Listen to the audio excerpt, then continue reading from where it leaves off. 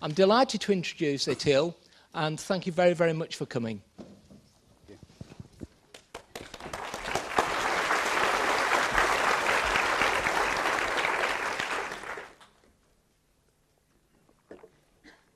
You all had their lunch right now, so I will try to be considerate and speak softly, not to bother those who are taking the rest right now.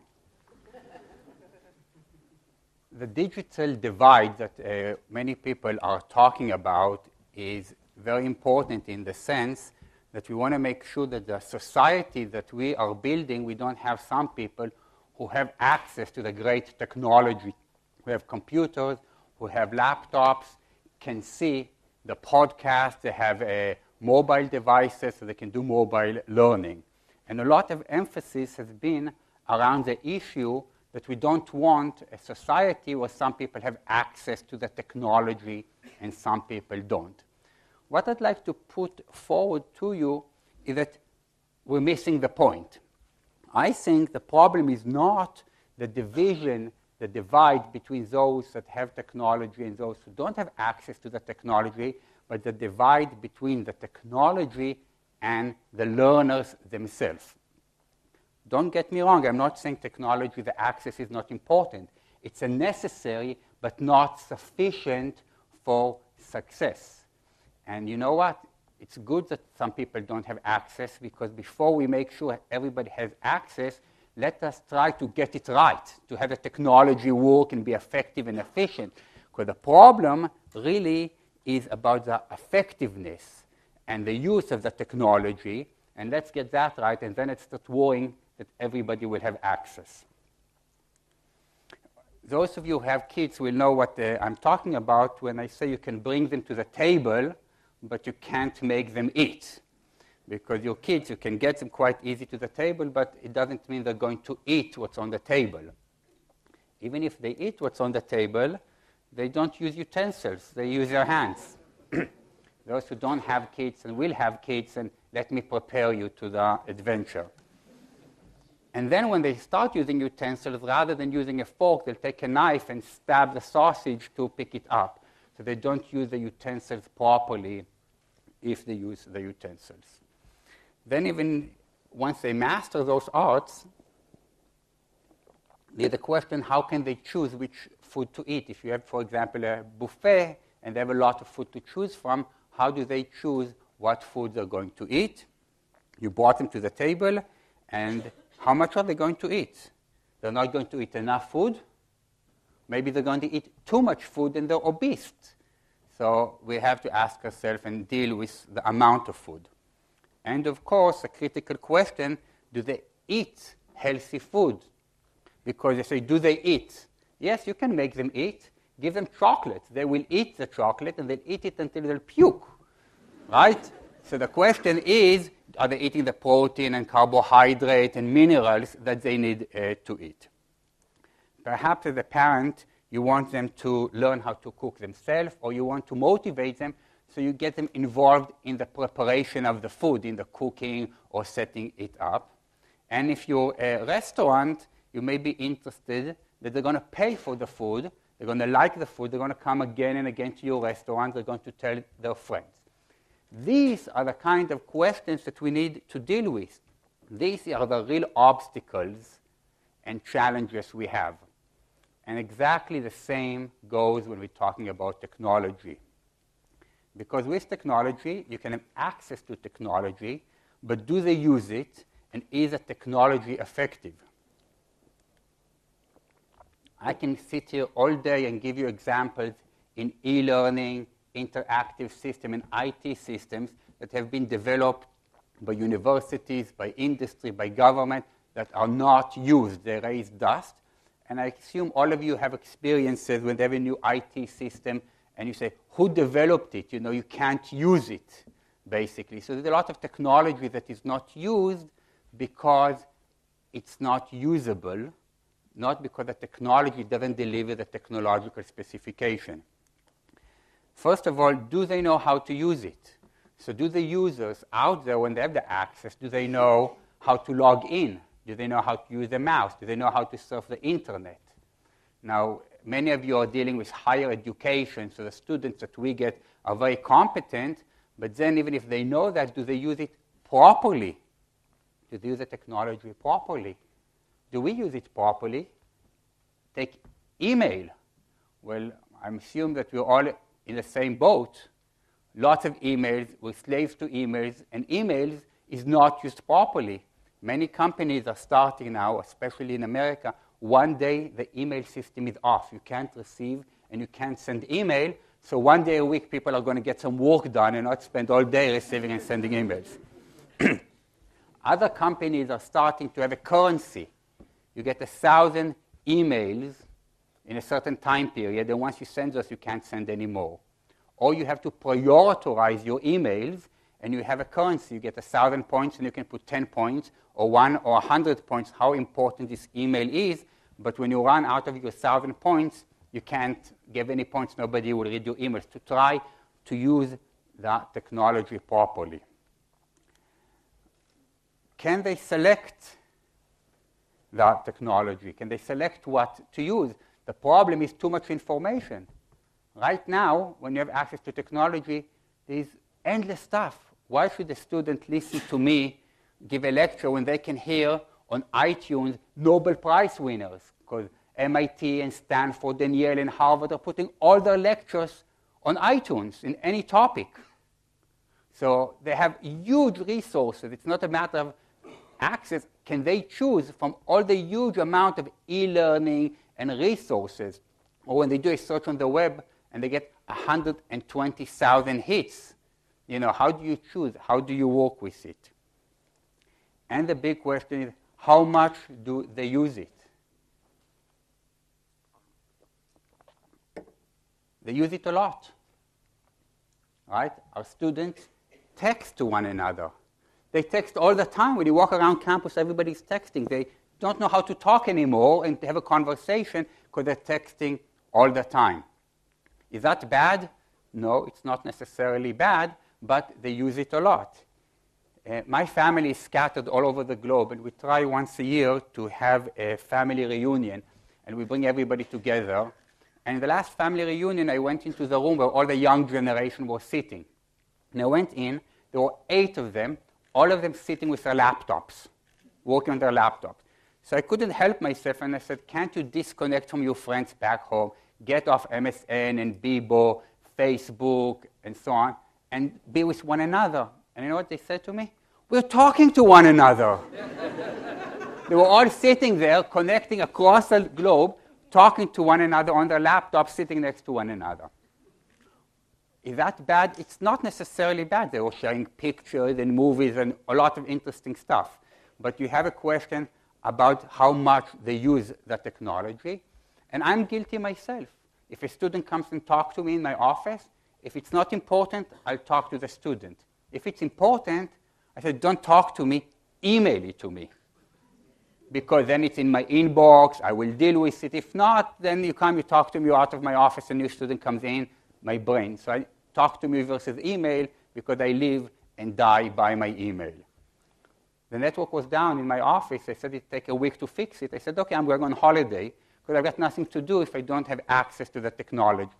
So it's not only the younger generation. Now let's talk about the content and the format. So you talked about Wikipedia yesterday. Is it good or bad? Well, a few months ago, I was in court on a murder case. No, not as an accused. Thank you very much. I know what you're thinking. I was an expert witness. And one of the other expert witnesses used Wikipedia. And the high court judge was furious. She wouldn't let him touch it. Wikipedia, anybody can write. It's not peer-reviewed. I'm not saying she was right. I'm not saying she was wrong. Wikipedia. What about other content? Pornography. If your kids are intelligent, they will surf the net, and parental control or not is going to help. So do you sit with them and surf to the good pornographic sites? I don't know if you and I will agree which one are the good ones and which one are in bad taste. So the content is critical. The format, just like you can make your kids eat, by giving them chocolates, or not make them, have no problem, you can have games. They can play games all day, but what do they get out of them? I try to get my kids to do homework. It's a struggle. It's a fight to get them to sit down and do homework. I hope my kids are watching on the web. It is a problem. They sit to do the homework, 5 minutes. Daddy, can you help me? I can't do this. I don't understand the question. I work for 2 hours to get them 5 minutes to focus. They finish the homework, and they go and play computer games, and I'm interested. They come up and say, show me the computer game. Let me play. It's so complicated.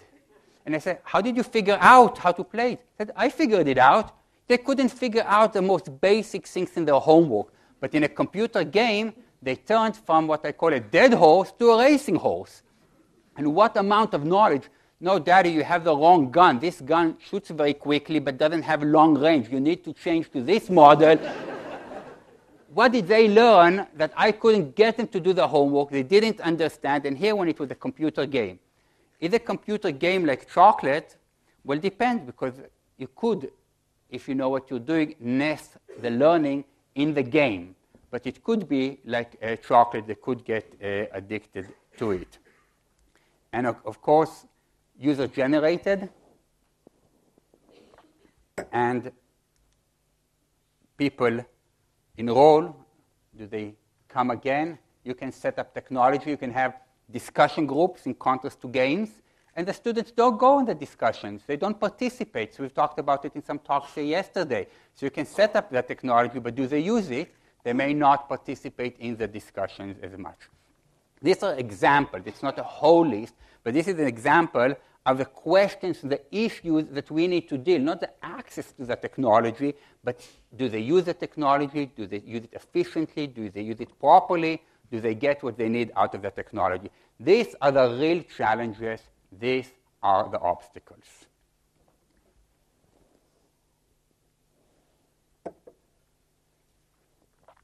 One more word, games. I am for games. I am for animations, but you have to use it properly. And you may not need very fancy, because look at a game like Sudoku. No animation, addictive. People play it for hours and hours figuring the numbers. So you need to think what makes people use certain things, learn, motivated, and engaged to use the technology. This is the key. This is where the digital divide is between the technology and the actual users. We want the technology and the users, the learners, to fit like a hand in a glove and not to have tension between them. They need to work together. Too often, the technology doesn't fit the learner. The technology is against the learner. They struggle with it, not only in content, but navigation. Sometimes you see learning technologies, and the learner is spending all the time, frustration and cognitive resources, figuring out how to navigate in the e-learning module. That is not very good. What we need to make sure is that they fit. The learner and the technology fit. What is the learner? The cognitive and psychological underpinning of learning. And we can talk about what learning is, but I'll mention right now, learning is not only acquiring information, what we try to think about. It's remembering it. Have you tried taking your students after you taught them and they took an exam and they did well, and 2 weeks later, give them the same exam without notice and see that they can't answer anything, or not very much, because they revised to the exam. They're experts in revising. They're experts in getting good GCSEs and A-levels and in university, knowing how to answer, giving us what we want, and they forget about it. So we want relearning, not only to acquire information, but to be able to remember it, and very important, to use it. And that's not only in university, it's in industry, in the government, to apply it. We wanted to modify behavior, to get a skill that not only they have here, not only they remember, but they're going to apply it. So this is learning. Technology, too often, is driving what we're doing. Technology needs to be servant to the learner, a servant to the learning, and not by itself. And we know in universities we have e-learning committees, e-learning strategy with its own entity, rather than it's a tool. It's an important tool. I'm not against using technology. I'm a fan of technology. But we have to use it and remember why we're using it. Rather, oh, there's a new technology out there. Let's use it. Or we have some programming skills, so let's put everything in this technology, transcribe our normal lectures or workshops or books into the electronic medium. So I want to go back to the basics, to the learner. I have a paper called It's Not What You Teach, but What They Learn That Counts, where I try to transform people's thinking, because they have new database, libraries, and you go and say, it's beautiful, it's great. Doesn't matter. What do the learners take from it? What do they learn from it? That's what counts. It's not the university professor that comes. The students learn nothing. So it's not my problem. I know the knowledge. I lecture it. That's my job. And the student's job is to learn. If they don't learn, it's their problem. No, you need to think. It's not what you teach. It's not the graph that you make. It's not the database or web-based using Flash or animation or gaming. What matters is what the learners take from it. Not what you teach and not what you've done is insignificant. And this is a transformation of how we think about it, or how I say and I believe we still need to think about it. And you need to think about questions. How intuitive and user-friendly is the technology? How engaging and motivating is the technology? How cognitively demanding is the technology?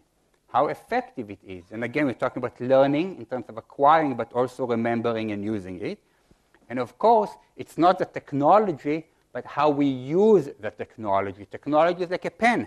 You can write Shakespeare and poetry, and you can write rubbish with a pen. And technology is the same, and it's not access and to use technology that's the end of it. Great. That's only the beginning. This is where the troubles and the challenges are starting.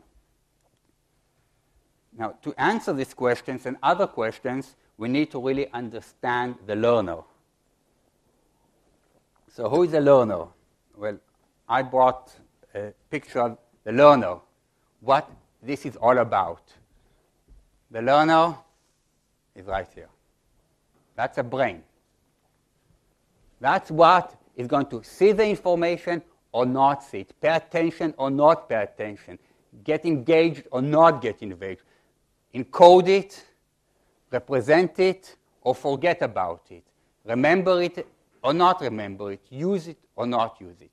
Now, the brain itself is like jelly, basically, and what we're really interested in is not in the biological entity, we're interested in the mechanisms that the brain employs in processing information. So underpinning the brain is information processing. And those mechanisms, the blue bars represents information, and we store them, we delete them, we consolidate it with other concepts. We need to understand what goes on here, because that's where we want to get our knowledge. We want technology to help us encode the information, remember it, and use it. And we must understand the brain and the mechanisms. I'm not talking about learning theories. There are huge learning theories. There are many learning theories, big pyramids, towers of theories about learning. First of all, which one is true? Well, I definitely don't know. You can pick any one you want. And what do they have to do with learning when we want to improve learning? They're too abstract. What I'm talking about is undisputed building blocks of how the brain encodes and processes, memorizes, retrieves, encodes information. This is what we need to know. It gets a bit problematic because many people know a lot about the brain. We have a lot of knowledge currently about the brain in the last 10 years. But knowing how the brain encodes information, how the brain remembers, how the brain learns is one thing. You need to translate it, how that can affect practically how you design the technologies. That is the tricky part. That's where we need to be sophisticated and clever, is bridging the gap. This is the digital gap, to take what we know about the learners, a cognitive architecture. What does that mean in designing and utilizing technology to optimize the learning? This is the divide that I put forward. Is a big challenge. It's a gap. And why and you may disagree with me, overall e-learning has failed. But it has a huge potential. It can be great, but it's not delivering because there's a missing link, a missing loop, and that is it. I will show you some practical examples of what I'm talking about.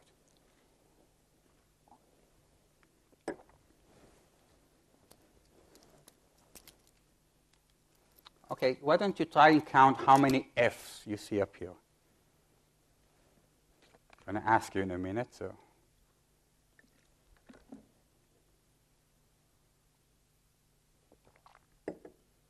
okay, how many people saw 10? Pick your hands up. 9, 8, 7. Pick your hands up. 6, 5, 4, 3, 2, 1. Those who didn't pick up their hands didn't see any F's? Okay. If you didn't see any F, you have a problem. And come and talk to me later. We'll deal with it. Most of you saw 3 F's. Some saw 4, some 5. So first of all, let me show you. There are 6 F's. If you saw only 3, 4, 5, you do not have a problem. You're not blind and you're not an idiot. Okay? At least not because of this. So everybody saw 1, 2, and 3. But it's Av, and Av. 3 Avs here. Again? Okay. 1, 2, and 3, but Av, and Av. Let's see another example. Why don't you tell me if you can see here a man, a face of a man. Pick up if you see. 1% of you, 2% of you, 90% can't see? Right here. Ah. Are you blind? No, you're not blind. You don't have a problem that you didn't see that. And I can give you many examples of this sort. The learner, the brain, doesn't pick up all the information. It can be too much information, like with a face. It can be information that the brain decides is not important. And I can pay you £10 for every F you see, and you're not going to see, because the brain says to you, Av is not important. I don't want to spend resources. So you need to start thinking it doesn't matter how you design your learning technology. The question is the learner, the brain encodes certain information and doesn't encode. We believe we don't see it, but you see it. The brain just decides it's not important, it's not allocating attention, it's not allocating resources. The brain may perceive it, but not encode it, so they don't remember it. This is critical to know, because this is your parameters if you want to design technology, learning it generally, but technology is a very powerful tool to help learning if you know what you're doing. So you need to know all of this. You can't ignore and say the learners, that's their problem. I'm going to design something really cool. Well, it may be cool. It may look fancy. It may look nice to the vice chancellor or get you a promotion, but the learners are not learning more.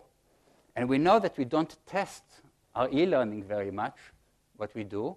And if you want to, we have a paper right now on this that I've done. It's very hard because you need to do proper science. So I divide my class into 2, control group and technology, and I'm disadvantaging the people who don't get the technology. So there are a lot of ethical questions in really testing the effectiveness of e-learning. So there are obstacles in this. But this is what we have to do. We have to use this kind of information. Obviously, I'm not going to talk about the brain for 10 hours now and give you more and more examples, just illustrations to enhance learning. Give the learners the information in the mental representation. Whatever they learn is going to be stored here if they learned it. There's a certain mental representation. Why give it in a format that doesn't fit the brain? They'll not encode it, or they will encode it, but they'll spend a lot of energy doing it, and they're going to waste resources not learning, but transforming the information. Give it to them the way the brain wants it. Why not help the learner to learn effectively? Help them guide their cognitive resources, which are limited, to make learning efficient. I'll show you 2 very specific examples of how we do this. Give it in the mental representation. It doesn't matter if you have to identify tumors, or you have to identify health and safety problems, so you have to identify patterns in the data, or where a bridge is going to collapse in engineering, or where floods are going to happen.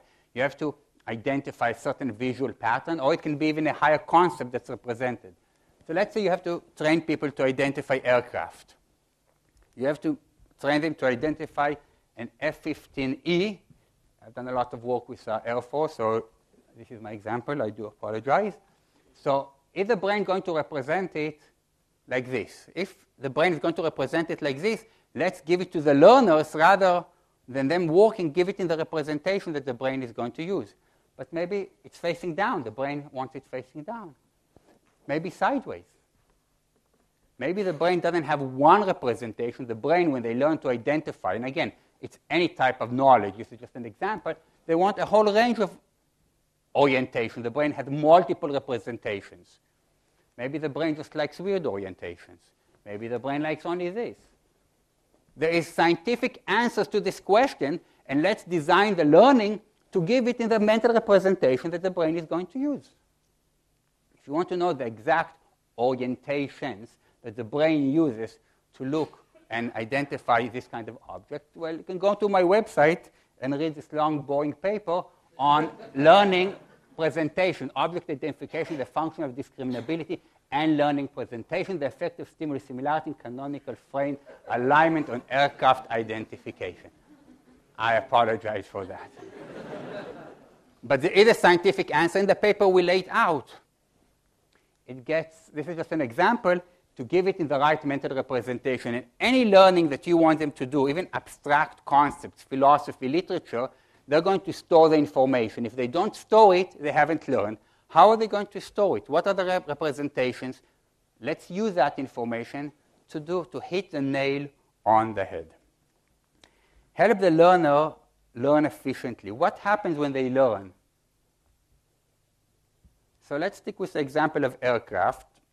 And this used to be an old example, but with the latest problems in Georgia, maybe it's, again, we have American and Russian aircraft, and they need to identify this aircraft. And they're quite similar to one another. So what does the training do? You show them the aircraft, and you say F-15. Once you know the orientation, so you need to know which orientations and how many, but excuse me, we figured that one out. And you show them the aircraft again and again and again and again. And you know what happened? After seeing it many times, they identify them. And they have to identify them very quickly, because if they don't, then they get shot at and they die. Or they do a friendly fire. So you need very quickly, when they're upside down and moving, and there's a whole science here. But what happens, they do learn to do that, but it takes a long time. What does the brain do? We're unconscious of the process. The brain picks up the important characteristics and features, the critical information to make the identification. So if you want to identify an F-15E and you look at the nose and the cockpit, it's a waste of time. You're not going to be able to identify an F-15 because the cockpit of a MiG-19 in the nose and the Su-17 and the F-15, they're almost identical. Or maybe the wings. No, the wings are too similar. But what the brain does, and that's how we learn to distinguish between identical twins that look the same after we see them time and time again, the brain unconsciously picks up on it. Then you will pick up here that the F-15, the air taker, is different. This, for example, is different from this aircraft from all the rest. And it takes time. Until the brain figures it out, learning takes time.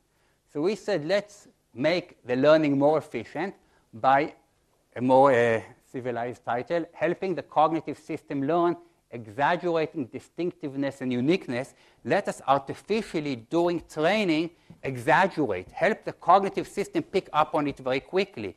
So we morph, we transform the aircraft. We don't know we don't decide what's important. We don't ask pilots. We have software that does it.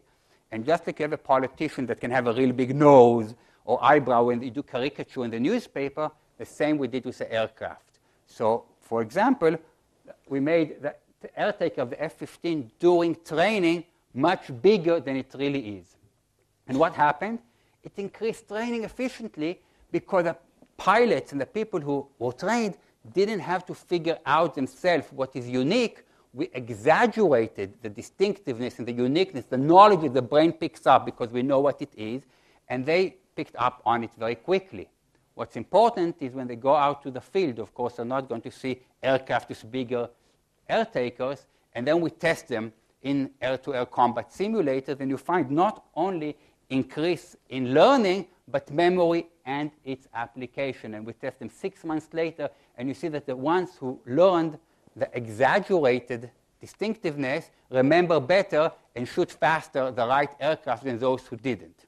If you want all the details, you can read in this paper. It's on my website. So these are just a few examples of what I'm talking about. And time is moving really quickly here. Let me talk about videos for a few minutes. So we use videos quite a lot. And this is a health and safety video that I've developed with colleagues, Tom Cherrett and Joe Price and Gary Wills. And you can do it before you train. It's a health and safety laboratory that you train students, for example, and they see the video. And if it's after you explain to them the health and safety, you can say, now look, I want you to identify all the mistakes that this guy is making in health and safety and write them down, and we'll talk about it later. Or you can use it as an assessment, and they have to write down and they get score for it. Or you can use it as a training tool.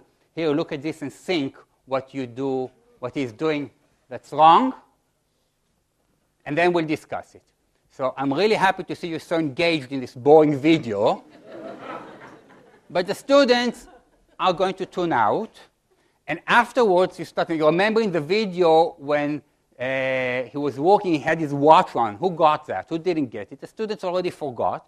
Or maybe I will talk to you while I do the video, and then you don't have to look at the video to listen to me, because the brain is spread thin over this. And we use videos quite a lot. So we can do a few things. For example, one thing we can try to do is help guide attention. Similar to the aircraft, we can guide their attention to the problems. Let's see if this is going to work now.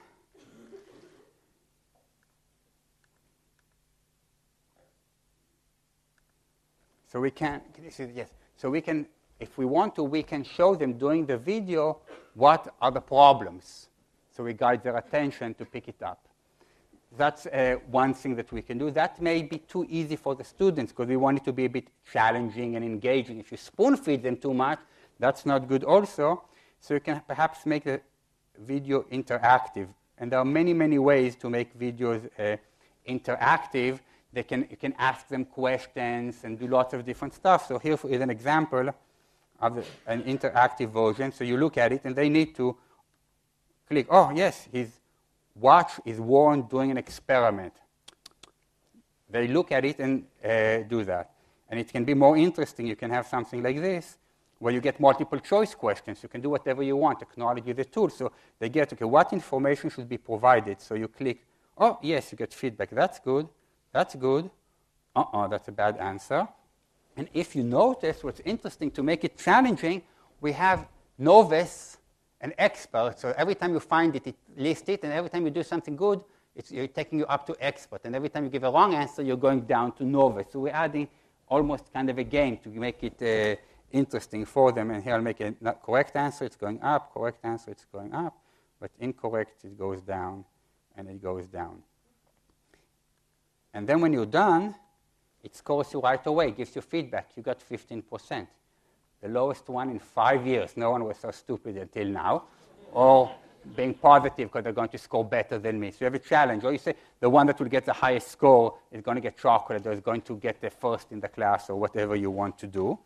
And after they do that, then it goes automatically. They do it individually in their own speed. It will list and show all the problems in the videos that you've missed. And the video is interactive because if you don't pick on a problem, it will show it to you again later in the video. If you pick up on it, it won't. So it responds and changes in its response. And finally, putting it all together, you will see the video combined with the problems right now at the end. It will list them and show you what the problems and list them as you go along. This is very, very briefly showing you interactive videos that you can make real huge change in terms of challenging, in terms of motivation, in terms of encoding the information. Something we use a lot, but we use it passively. They sit and watch a video, and then we talk about it or not, what do they gain, and try to see what the students do during the video. And many of us don't even stay in class. It's half an hour video, and we go and do email during that time, and so do the students. Let me very quickly, I want to finish to leave time for questions. You need to make information comprehensible, because the cognitive system is limited. I'm not going to have fancy graphs like Hans. Nobody can compete with Hans moving stuff. But here's a graph. It's very hard to understand it. It's too much cognitive load. The cognitive system can't pick up. For us, it's easy. When we teach something, it's easy because we know it so well. But you can make it by simplifying it, dividing it to two more simple graphs. Because you have too much cognitive load, the brain has limited capacity. The learner, no matter if they're pilots, the top of the crop, they have limited resources. What's going on here in this graph, in this data? Too much information. You can show the students, a lot of data. This is too much information to understand. So you can provide a meaningful pattern. And animation is great, games is great, depending how you use them. And yesterday with Hans, you saw great examples of how to use animation. But here, no animation, I give a meaningful pattern by encoding it differently. And you can see here quite easily that the data means something. Here, when you look at the data, you see immediately, younger voters always vote more, older voters vote more than younger voters, except something, what happened in 1984, the older voters didn't vote very much. Or 1980. And now you can see that there's a line here in 1980 that's different from all the other lines. But when it's like this, you can't see it. I'll give you two more quick examples. Again here. What's going on here? It's very hard. Too much information for the brain to encode, like the F's, like the face with a coffee. Simplified by chunking. The brain can chunk information together in meaningful patterns if you present it properly. And here, you can simplify the number of operations. Even though you can understand this, here you have to encode the shape and the color and go back and forth. This is operations of the brain. You're burning brain calories that you should make it easier for the learning so they learn better. If you put the names right in here, they don't have to encode the color and go up and down in the legend. So deal with cognitive load, or in a quantitative approach by reducing the quantity, or what I call the qualitative approach, where we package the information more efficiently because we know how the brain works, we know the capacity of the brain, and we package it efficiently without reducing the amount of information. You have to be very careful in what you do with representation information because you're making decisions what information you convey. If you look at this example, same data, but it looks very different because here you plot the side of the stock market. Look at the US doing great. And here percentage of change. Look at Japan is doing great. Same data, totally different information. So when you represent the information, you'd make decisions because here it's percentage. And even though the US overall is bigger, the slope of the Japanese increase is over 200%. I know this doesn't bother you, because you're British and the French are bottom in either case. That's all you're worried about. But there is information here, and you make decisions when you convey the information. The last thing I'll talk about for very, very briefly is modularity. Different parts of the brain do different things. It's not a new concept.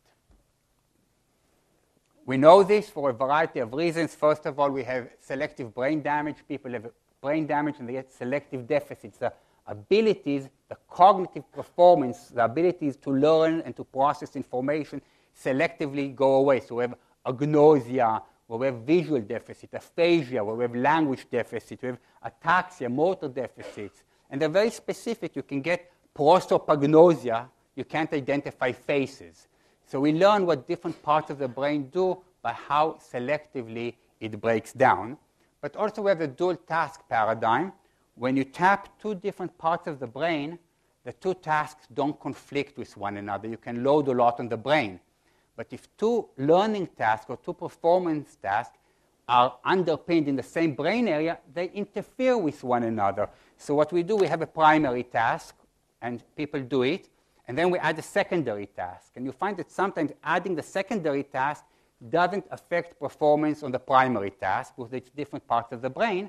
But if it's the same part of the brain, when they start doing the secondary task, the performance on the primary task falls. Try this, and then start this, and you'll see you all know this. And finally, we have functional brain scans, like PET, positron emission tomography, inject radioactive material, and we can follow and trace consumption of oxygen, glucose in the brain.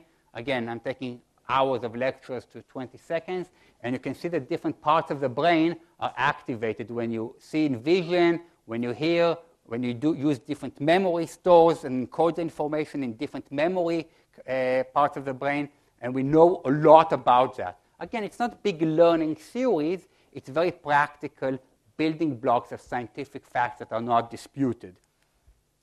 Who cares, you ask? Well, you should care, because when you develop training and do technology, what parts of the brain are you targeting? I bet you never asked that before. But it's critical, because if you know what parts, what are the characteristics of the part of the brain? What is the capacity? How much cognitive load can I put there? What are the mental representations in that memory store, in that perception score, so I can build and deliver the training according to the most efficient way for the learners to accumulate information.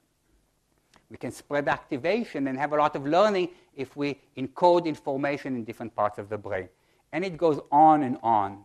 We use our knowledge of the human brain, of the cognitive system, to make learning efficient and effective.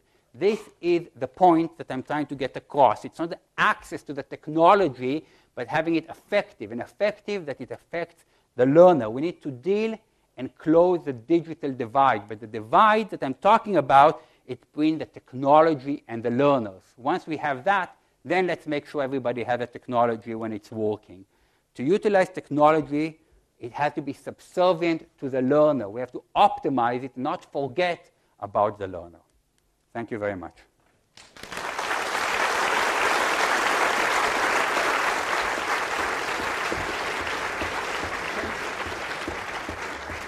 Well, thank you very much, Itiel, for a really stimulating talk. We have got a short amount of time for some questions, and I'm sure Itiel will be delighted to take some now. Delighted. Okay, gentlemen, got my eye there. Was the...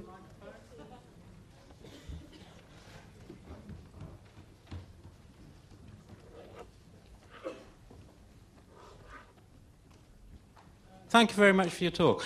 Your talk reminds... Where are you? Yeah. I'm here. Hi. Your talk reminded me of a book on website design called Don't Make Me Think by, I think it's Stephen Krebs.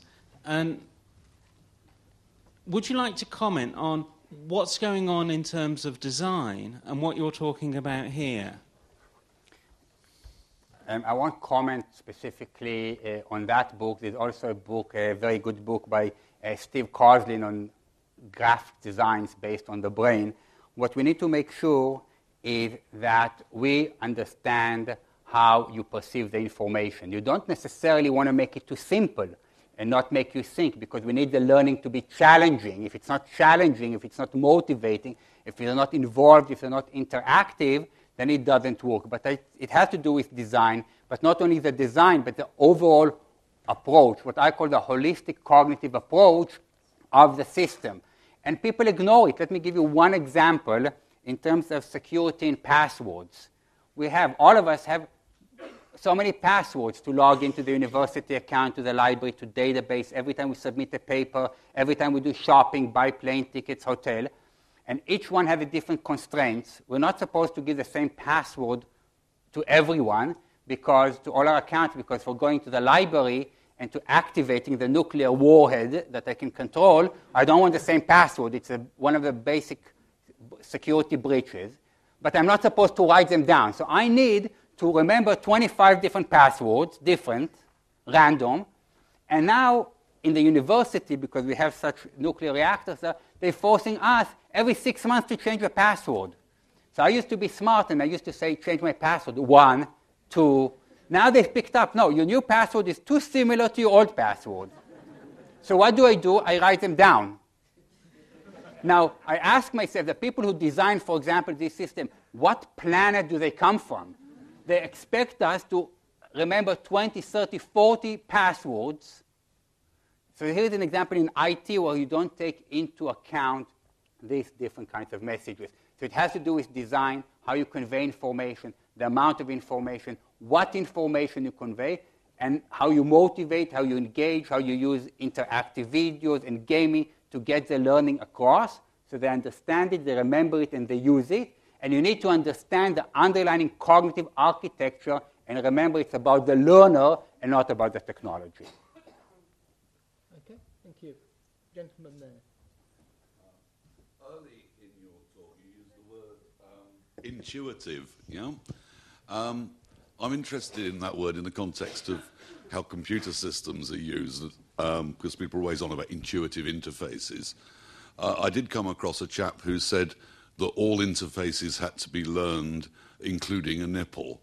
I'm interested in what your views on that sort of thing. Yeah? Which part? What he was really trying to say was that intuitive was, in the context of a computer interface, was a bit meaningless. In many senses, what he really meant was intuitive had elements of familiarity about it. I'm trying to cut a long answer very shortly. First of all, empirically, it's very simple to know what intuitive interfaces, build two interfaces, take people, and run them and see how quickly they figure it out. One that they figure it out faster, regardless of why, is better. Of course, different people have different intuition. Men and women have different cultures. And also depending if you have a real approach, technological, valid approach in a university. I know most of you are from university. You build all the interfaces, there is crossover, positive crossover. So you don't, every time you get an e-learning module, you have to figure out from the beginning. So once you learn it, a certain navigation, a certain conceptual approach, it transfers to other e-learning modules you take in the same school or in a different part of the university.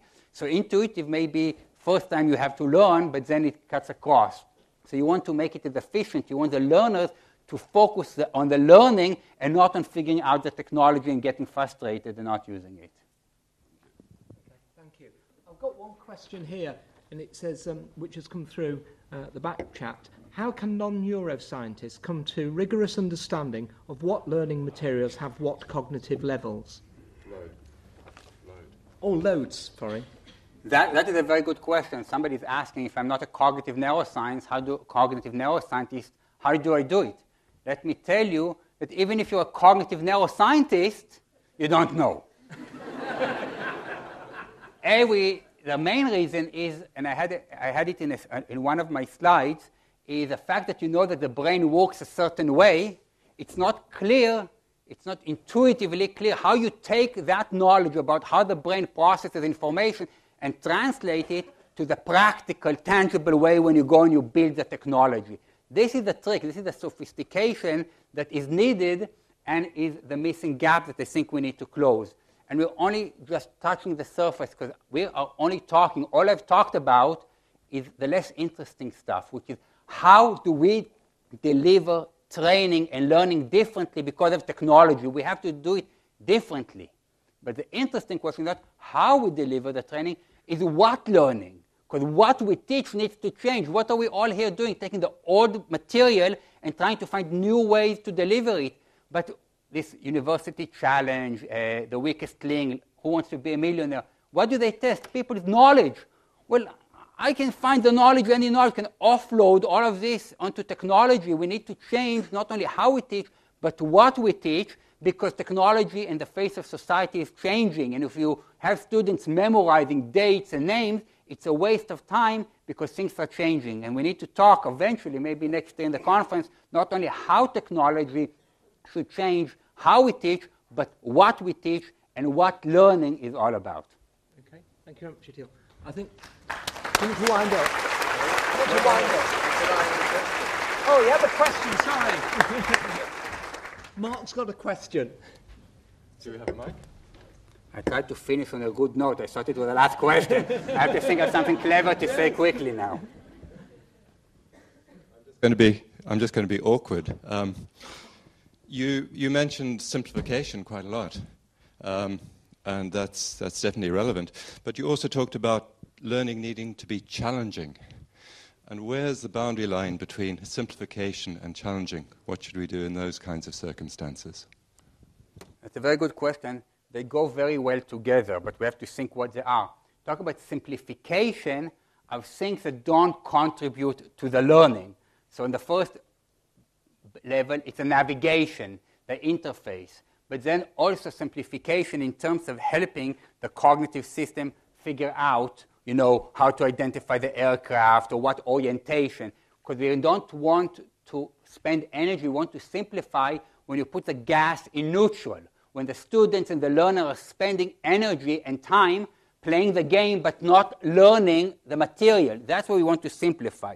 What we want to do, the challenge to get what we call depth of processing. We have different level of processing on the learning material itself. So if we can concentrate the cognitive system on the actual learning material, we don't want to simplify it. We want to simplify getting to the core, getting to the meat of what they need to learn. This part, we make it challenging because we want to motivate them and make it interactive and interesting.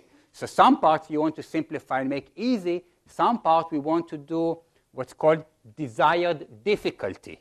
So we want a desired difficulty, but not in figuring out how to log on or what my password is or the interface, but in the actual engaging them in the learning material. So your question is very good, but on two different parts. One, you want to simplify. One, no, you don't want to spoon-feed the students. And the students, we all know, are getting lazier and lazier, and they want to be spoon-fed, and spoon-feeding them is not the right thing when it comes to the learning material itself. They have to be challenged, they have to be interactive and engaging, and they, like the computer games, they only play computer games when it's challenging, not when it's simple. Thank you. Thank you. Unfortunately, all good things have to come to an end, and the next meeting here will be the AGM at 3 o'clock. That's right, isn't it, Mark? Which is just in a few minutes. I found it a really fascinating and stimulating talk. What it's really done to me is to highlight that teaching is actually a purposeful activity. We probably all know that already, but we at least have got some understanding for it. And this is really, I think, the cutting edge of where learning's going to at the moment. And I'm really indebted to Itiel for coming, giving a really stimulating talk. And on behalf of everybody here, I'd like to present Itiel this small present of Thank you very much. appreciation. Thank you very much Thank you. indeed.